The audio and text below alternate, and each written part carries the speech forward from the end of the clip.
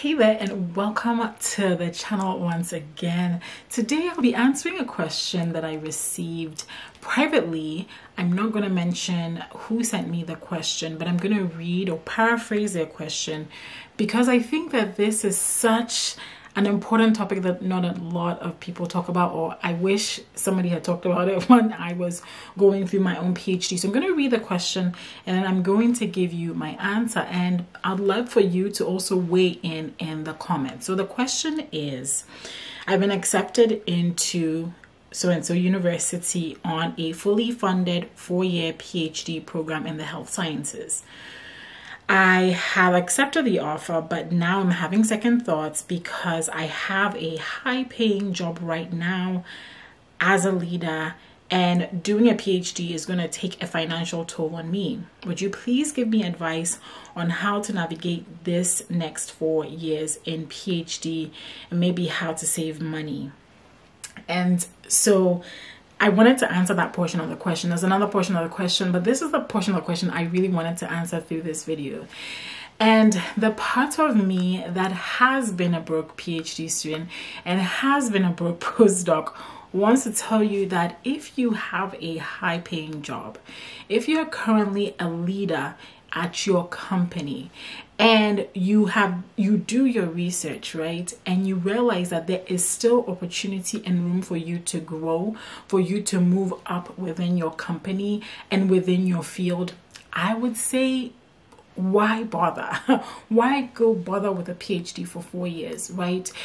Because like you said, as you go into your PhD, yes, it's going to be fully funded, but I know, and you know, right, from your question, that it's not going to be to the same level of your job. It's probably going to be less than 50% of what you're getting paid right now, because I did look at the role that you're in, and it's close to a 6-figure role, or if it's not a 6-figure role. And you'll be making maybe $30,000 or so, somewhere around that range as a PhD student. I think that's a huge pay cut. And if that PhD doesn't have any necessary added advantage to what you're doing right now, then I'd say don't do it. Focus on learning how you can have an upward trajectory in your profession as it is right now. I do see that you have a graduate degree, you do have a master's degree.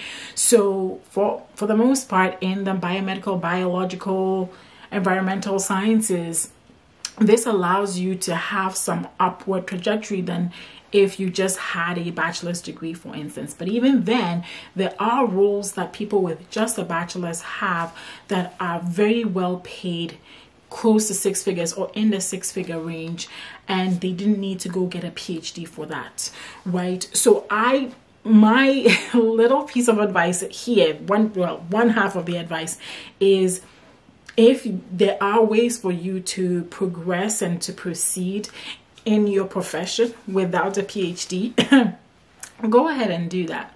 On the other hand, I know that sometimes people want to do PhDs for personal reasons, right? Yes, it will be 4 years of not having very much money. You're going to take a huge pay cut, but maybe it's something that you want to do to fulfill a dream that you have, or fulfill a need that you have, or something very personal like that, right?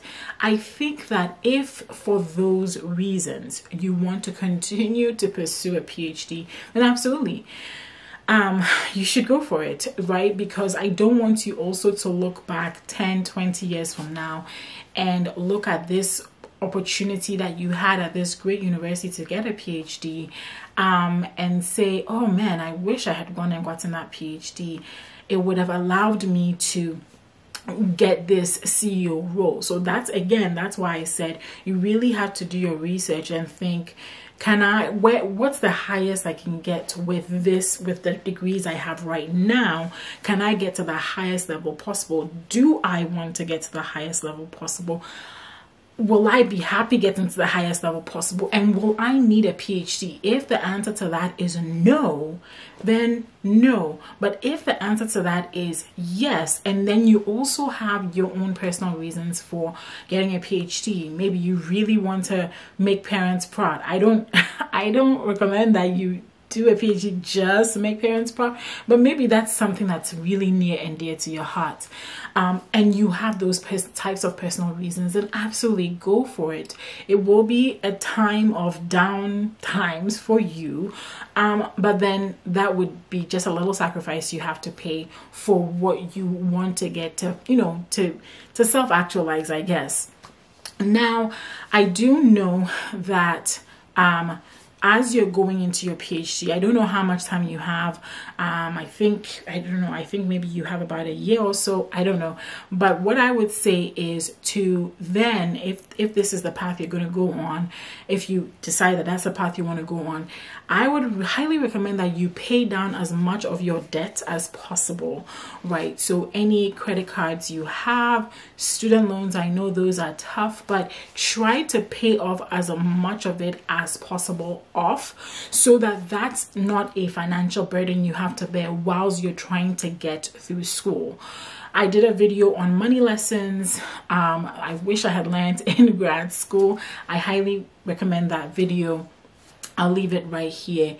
But one of the money lessons, I don't know if I touched on that video, is I wish I knew to really try to get my debts in order before starting. So if you have any debt, this is somewhere where I would recommend that you begin to tackle that now, so that by the time you start grad school, you don't have debt, or you don't have as much debt, and it frees you up to not have to depend on the paycheck to pay off that debt.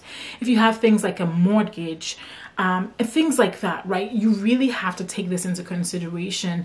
You may not be able to pay off a mortgage in a year, but if you do have a mortgage, and again, that's another thing to consider. But I would say one of the biggest things I would recommend is take care of the debts that you can take care of right now. Be intentional. I know taking care of debt, right? When it comes to taking care of debt, sometimes people think that it has to be this Herculean task, and in some ways it is, but I find that it takes a little bit of effort and discipline to get that in check really quickly.